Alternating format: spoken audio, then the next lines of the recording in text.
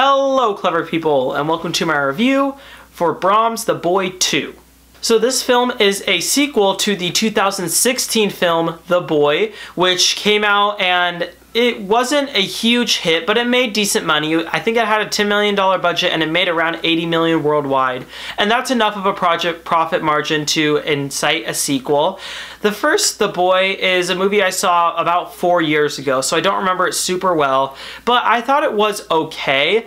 It had some creepy elements, and the ending was very unexpected and not well set up, but still kind of spooked me out a little bit. So there were parts of The Boy that I did like, but I don't think that it's a great movie, and it definitely wasn't memorable. And this sequel really doesn't have anything to do with the first movie. It's following a completely new set of people. There's this family that just underwent a very traumatic experience where burglars tried to rob the house, and because of that, one of the children, or the boy, the son of the family, doesn't talk anymore. He just writes on paper. So they decided to take a family vacation, and in doing so, he ends up finding the boy, the doll, and they form a very close relationship that starts affecting the whole family.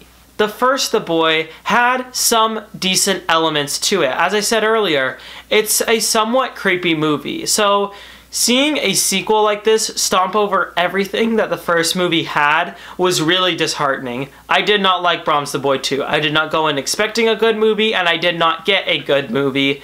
This was just a really crappy horror movie, and it's not the worst. It's definitely not like the worst movie of the year, but it's similar to Fantasy Island in the fact that its Rotten Tomatoes score is like dangling between the really low double digits and the single digits, and I can understand why with this one.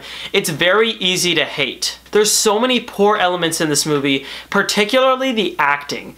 I know that these actors are experienced, and I know that they probably wouldn't be in the movie industry if they were, you know, absolutely terrible, the worst that you could get.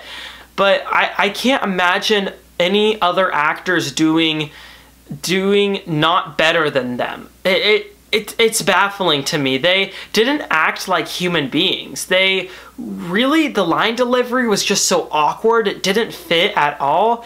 And I don't think that that's entirely their faults, because this is also a terribly written script. And mostly in the way that it deals with parenting.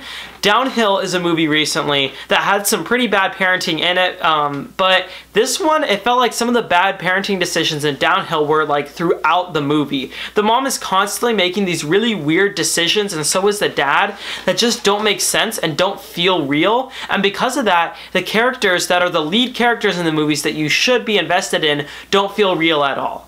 And the fact that this movie almost has nothing to do with the first movie is absolutely terrible. And honestly, they do kind of embrace that in the credits of the movie. I mean, you already saw the whole entire thing, so if you're a fan of the first one and then you wanted to go see a sequel, and it had nothing to do with it, it's too late then. But in the end credits, it said screenplay by, and it said the screenwriter's name, and then it said based on characters created by, and then it said the same screenwriter's name, because the same screenwriter wrote the first and second one.